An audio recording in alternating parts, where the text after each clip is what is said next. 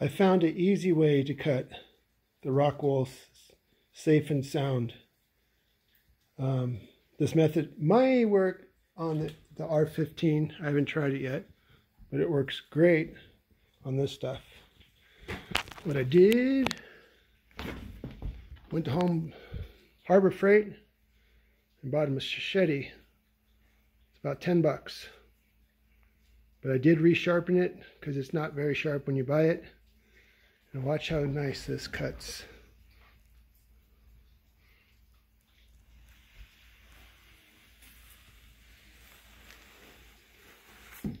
Nice cut.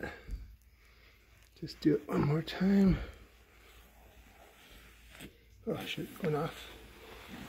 But your end results are cuts like that right there. Look at those cuts.